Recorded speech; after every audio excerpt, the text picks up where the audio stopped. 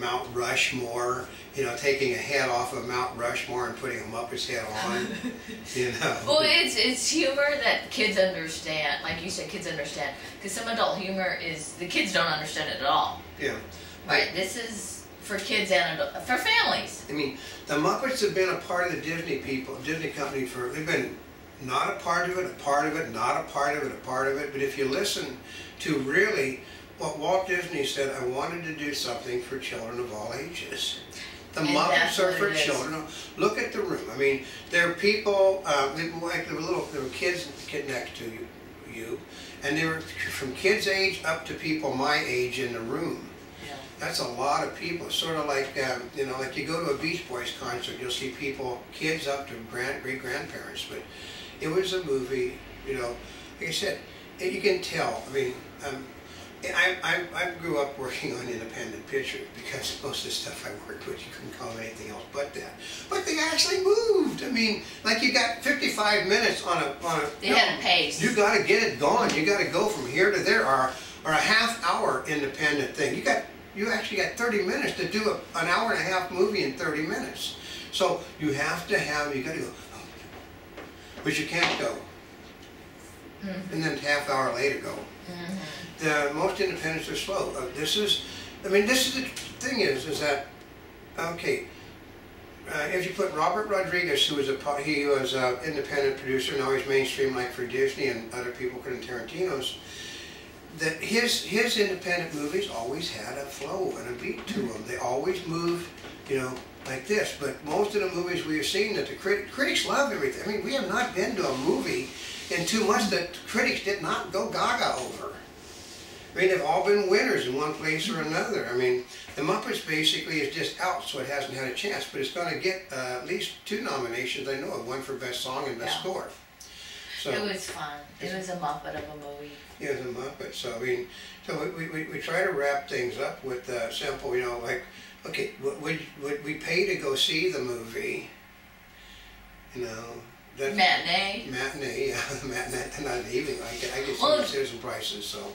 Well, yeah, I mean, I say matinee because, okay, if I had a family, oh God, you go to matinee because it's cheaper, right? Because you're bringing everybody. But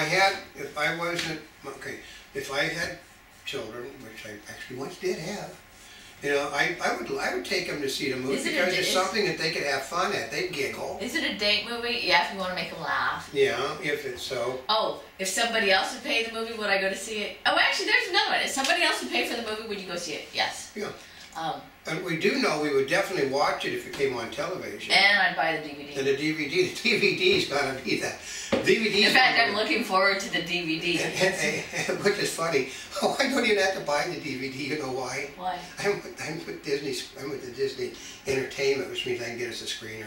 Yeah, but the screener's not going to have all those outtakes. It's a screener. It's got the outtakes. It does. Okay. I'll let you in a secret.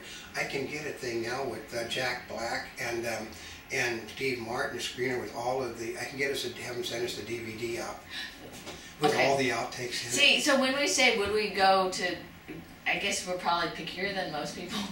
Yeah. No, it's just we choose. We cut. Here it is. Because we have X amount of money to go see movies, and we have to pay to go see them. They don't let us, other than the screeners, we pay like everybody else. Then, see, the screeners we can get by with, because when you write on a thing, you know, they still have to say, you know, were you paid to do this or such and such? No, we have to mark that all the time, because they're getting nitpicky now. But if we're paying our own money to go in, then we don't even worry about the nitpicky, because we're paying our own money. But it's, you know, generally, I mean, there's some movies I've really liked, but I got off. I'll never pay to go see them. I wouldn't watch them on television. I mean, well, good. For example, some movies are meant to be seen on a big screen. Yeah, on a small screen. It loses some of its effect. If you've got a big screen at home, it's great.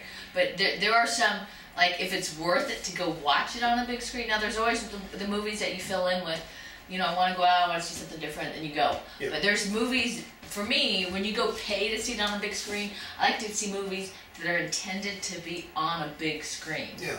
That you cannot get the same experience nowhere near at home. Most independent films are not meant to be on a big screen because I can tell by the photography.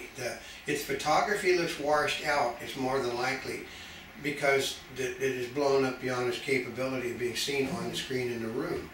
But this movie, you know, was meant to be seen big because they're not going to be able. You can maybe with a high def, but I guess you're going to have to letterbox it for the simple reason there's too much stuff going around, too much on the right and left and the top. Here's the problem: it's not only right and left, it's top and bottom. So you're going to have a widescreen television set in really high def will get it in, but you have to watch the corners of the movie, folks. Yeah. Because there's all kinds of stuff going on in the background. There's actually a whole lot to see in that entire scene. Yeah, so it is something. It's a movie you got to go see a few times to catch all the stuff that's actually going on in them. In French, they call it mise en scene, which means everything within the scene. They're playing Barnum and Bailey in the scenes. Well, and this is one of those ones, I don't know about you, it's like you're working on stuff and you want a movie in the background.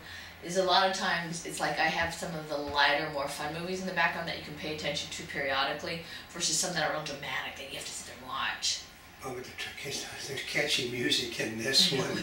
So but the problem is the music because you said. Well, I'm sure they'll do the soundtrack. Well, the soundtrack, you know, is out there, but yeah.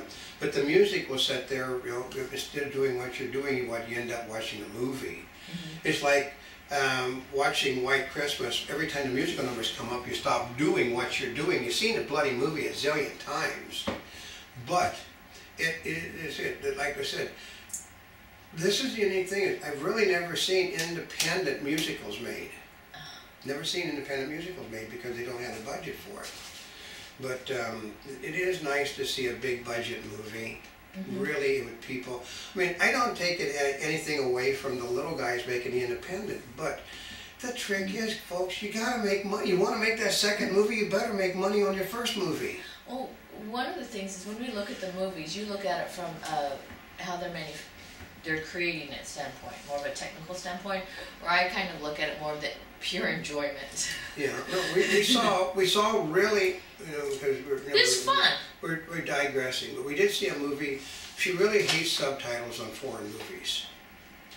So we did, but you have to go see foreign movies every now and then. So we did go see one that was at that moment it was the flavor of the month, and we did pay to go see it too. So.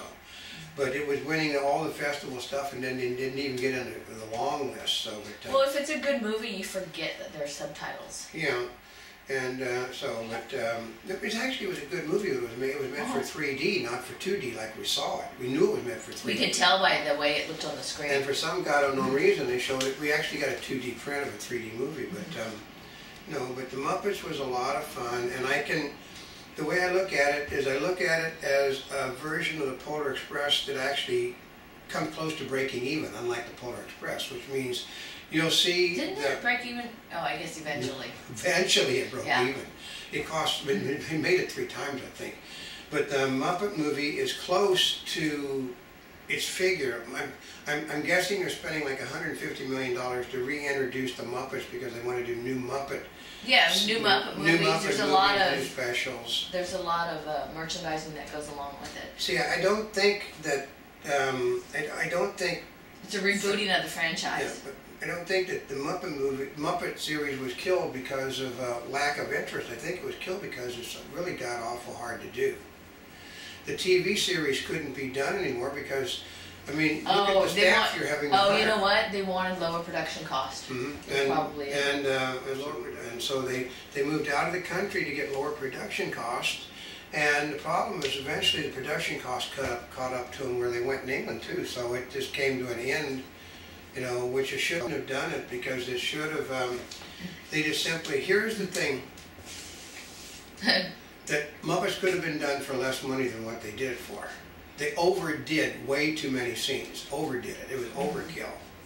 That's because anytime you put people in charge of a movie that are in love with the characters in the movie. I know, but it just shows up and they're having so much fun during the movie. Yeah, because I Of mean. course, it can just kind of affect your budget, but. No, because I remember there was a woman that was over on the Universal lot that basically the cameraman just totally loved her. They just gave her God too much time on camera. And they, you know what killed her career? What? Because the cameramen were simply spending too much time photographing her, and there was too much film being, too much, they had to go back and then do what they were supposed to do. Even the woman basically had a 40-year career, long career, you know, but she just was so, they loved her so much, they wasted so much time. They wasted too much time, and that's what you don't want to do. You want to put people that are watching a movie, that are making a movie, that don't have an emotional attachment. These people all had emotional attachments. Everyone right down the line that worked on this movie did. Okay, but I think it, over in the long run, it will end up paying off. Oh, it will pay off, but the trick is it probably should reboot. I think it'll reboot the franchise. Reboot the franchise. I'm looking. Because here's the part is, if you didn't have people in there that totally loved it, would you have had a similar result? No, with they said the Disney people bent over backwards. Yeah. To help make the movie. I've always told the Disney people, they really got happy about he also, pictures. What? I mean, there's no thing over there when they're taking flag pictures. She's over there with a finger pointed towards people. Well, because they also know that if you reboot it, they know how valuable a franchise like this is long term if it gets rebooted. If it gets rebooted, and this is why they would give it all the special attention. This is the whole theme of it, all about getting them back together again after years away. That's it. This to the Disney company, it made sense. We have a way to get the Muppets back out there again. You make a Muppet movie, and you make the movie about getting them back together. And it's not the movie that's going to make the money. It's the ancillary markets in this case, because they will sell DVDs with the Muppet movie. Because the extras will not be there on downloads. They won't be there. The only way you're going to get the extras, you have to buy the DVD. Which means they're going to have downloads and they're going to have DVD sales, and they'll bring it out as specials. I mean, so also you look at probably, you know, there hasn't been a Muppet Christmas special in a long time. That would be good. And because you don't see as many of the Charlie Browns anymore. No, but they are there. They are making new Charlie Browns, folks. I have seen the new Charlie Browns. Yeah. They are making new, but the Muppets have been reborn, and they're doing good enough that they're doing. Okay, here's what you spend like $150 million, which is what I think this all ended up with. Is 150, which so that includes the advertising budget. That's advertising, all that stuff. 150 million to reboot $1 billion. I business. know. That sounds like a no-brainer. It's basically you're spending 10 cents for every dollar you expect to make this job. So it's a real good. That's why I'm guessing that a company that is known for basically going crazy about spending too much money, let them run. Yeah. Because they knew there was nothing more than, this is really a really well-made advertisement. Yeah. It is. That people will watch over and over again. Because it is. There's no difference between this movie and the television show, because it's all about rebooting the Muppets as everybody connected with the movie knew it was. It was when they were kids, they saw that TV show. Why did they write the script about that TV show? That TV show, and then going back to see the Muppet Theater. And the Muppet Theater. It was all about they rebooted something as they totally remembered it was and did not deviate it from it. I think that was one of the guys, what was it, the producer, Todd, said I think one of the big problems we have was we remembered too much. I could just imagine them all in a room and they're trying to work things out. And they're going like, well, I remember this, and I remember this, and I remember this, and let's include this, and these are all from their memories from their 6-year-old self. Yeah, right. As the one guy said. And you know, and then it's also, you know, like the one guy. I got kids that are watching the Muppets, and you know, so you got his kids review of, you know, what do you think? That's not what it was like. That's not okay. And then you could go back and tell, you know, Jason, we didn't do it right. They said, what do you mean we didn't do it right? Because he actually watched those episodes. And oh, okay, and then, oh, you know what? We were wrong. You know, then that's the problem. They're doing it